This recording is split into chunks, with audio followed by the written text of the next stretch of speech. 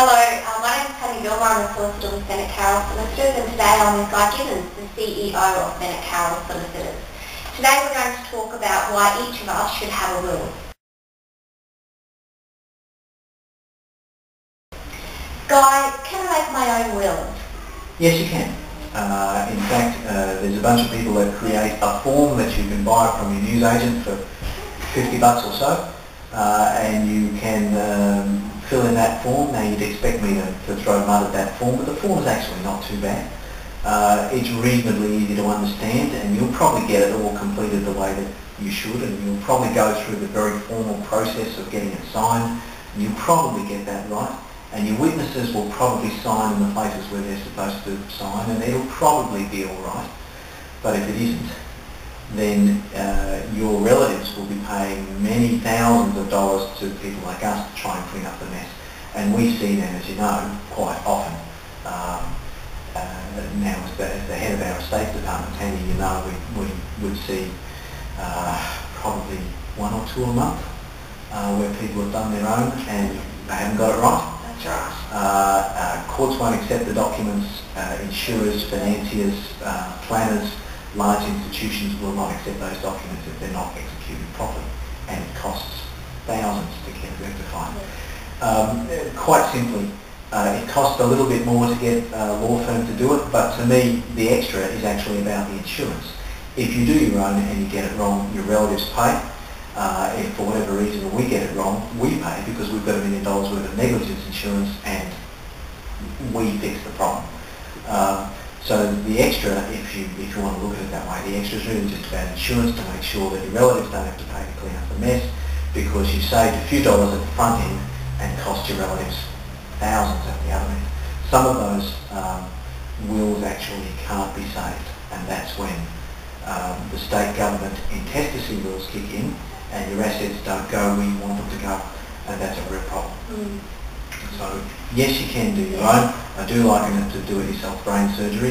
It's not something that you really should be doing, and the amount of money we're talking about saving at the front end is not worth the many, many thousands that it can cost at the other end if it's not right.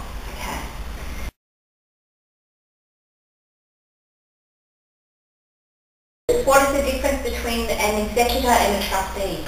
Okay, executors are the people named in your will who have the responsibility of gathering your things and send them where you want them to go in accordance with your will.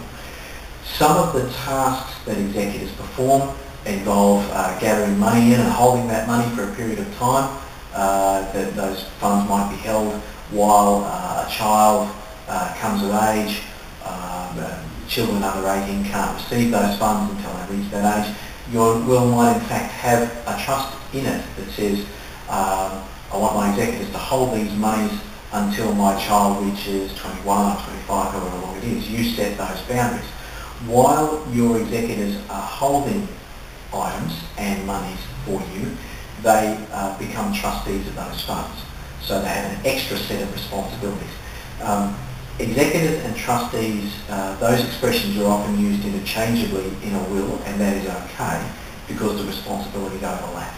While your executor is holding your assets, your executor acts as trustee. The Trust Act, which is an act of Parliament, gives them an additional set of responsibilities that they have to comply with. Not difficult, but they're still there.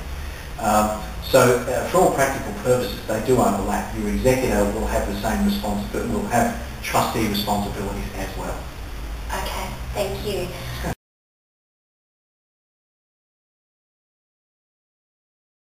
Will the guardian for my children I appoint in my will be the guardian when I die?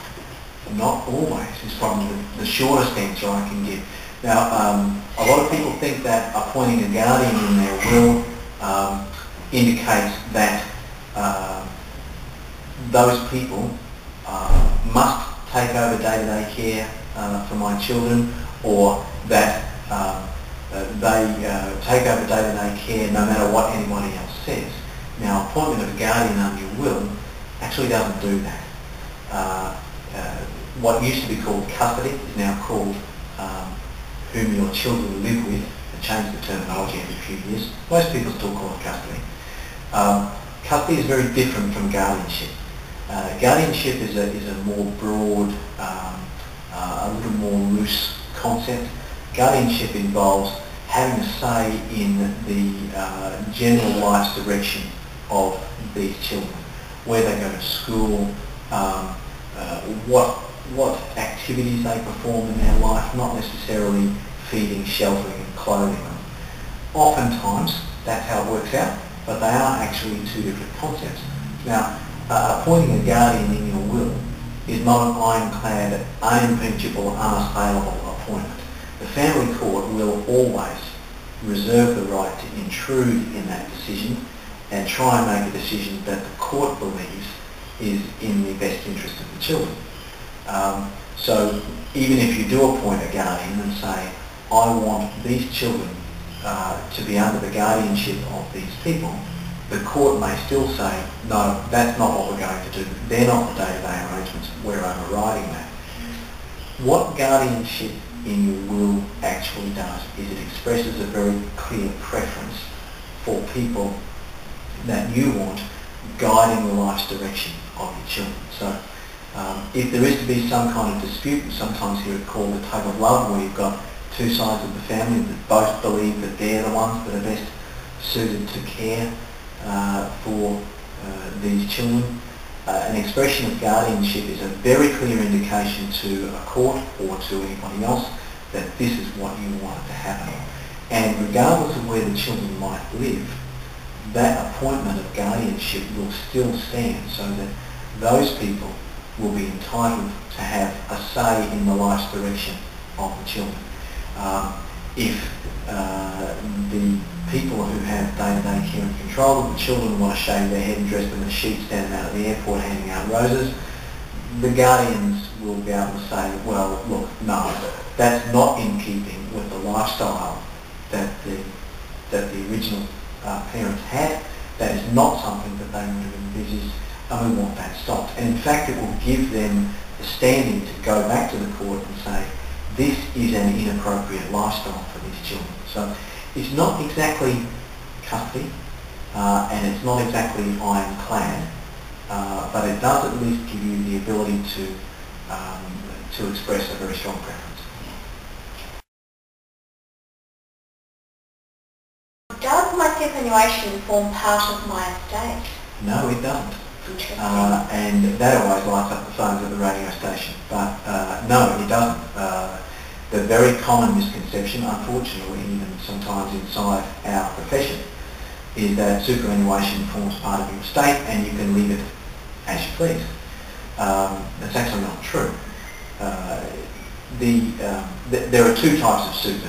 There's publicly managed super, the sort that most salaried employees have, and then there is self-managed super, where the superannuation fund is set up specifically for the benefit of the money earner, and where they have direct control of the investments through a trustee. With publicly managed super, which is 95% plus of us, the superannuation fund trustee, the AMPs and colonials of this world, they actually have a discretion written into the rules. The rules of these super funds are contained in the trust deed, and there is a discretion in that deed, in all of the major deeds, that allows the trustee to release your super to anyone who fits the definition of dependent. Now, that might not be the person that you want to receive. So that's absolutely extraordinary, and I can hear people now saying, well, that's wrong, why? The thinking goes like this. Johnny finishes school at the age of 15, gets his first job, sits down with the paymaster. The paymaster says, Johnny, who gets your super? And he says, oh, I don't know, Mum. So Mum's written on the form, 40 years, 2 marriages and 5 children later, if Johnny expires, the superannuation trustee looks at the form and says, Mum, I can't do that. We've got 5 children and 2 spouses here.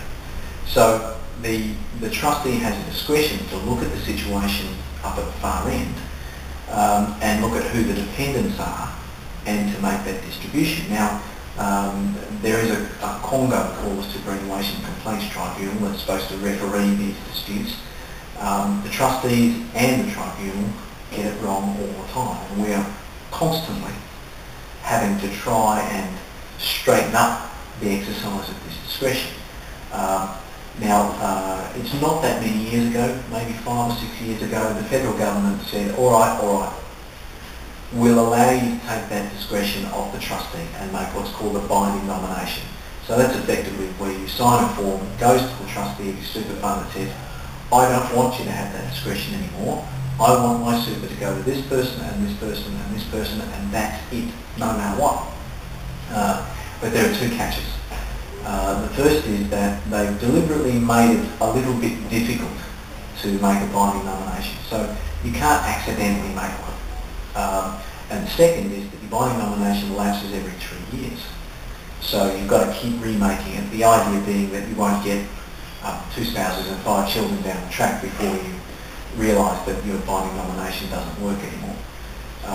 So that's a bit of a pain, but if you have significant super, and as you know, as the head of our State Department, super is now, in more cases than not, it's the largest asset there is. It's larger, it's more in value than the family home, particularly because a lot of these super funds have sold life insurance policies, so that when you expire, the life policy payout tips into your super. We now have people in their 20s who've only been working a few years. They expire unexpectedly. They might have $20,000 in super, but $500,000 in life insurance that tips in. So you've got people with $500,000 in super, completely unattached to their will, completely, completely unregulated, but where they have no control over who gets that super unless they make a binding nomination. Now you can actually make a binding nomination to tip your super into your estate. And if you're not really sure where you're going, that's not a bad way to go, because then it falls into the hands of your executors who distribute it according to your will, and that's the most up-to-date document about what you want done with your things. So that's, unless there's something more specific that you want to do with your super, that's actually not a bad way to go. This whole superannuation field is not being regulated or clarified as fast as the world is going. The regulations are falling behind what we're seeing every day, particularly with the growth in life cover being sold, and it's paid for out of your super. So the life company comes along and says, how'd you like to have $500,000 worth of life insurance that you don't have to pay for out of your own pocket? People say, oh, great. And every month a little bit of money comes out of your super. You neither know nor care. But we've got very young people now passing away with super that way outstrips the value of their home, yet it's not catered for anywhere. So this is now a fairly big battleground with the administration of disputed estates. It is a bit of a nuisance to make a binding nomination, and I haven't seen it yet, but I imagine it won't be long now before we see somebody say, why didn't the super fund trustee tell me that my nomination was lapsing? Super fund has no obligation to tell you, so they are doing it, but they don't have an obligation to do so, so you have to monitor your own 3-year limit and say, yes, I want to renew my nomination. It's a bit of a nuisance, but given the size of super fund payouts now, it's really something that needs to be done as part of your estate planning, making sure that your things go where you want them to go, and that your relatives don't have to pay to clean up a mess at a time when you're not around. Very important. Yes. Thank you very much, Guy. It's pleasure.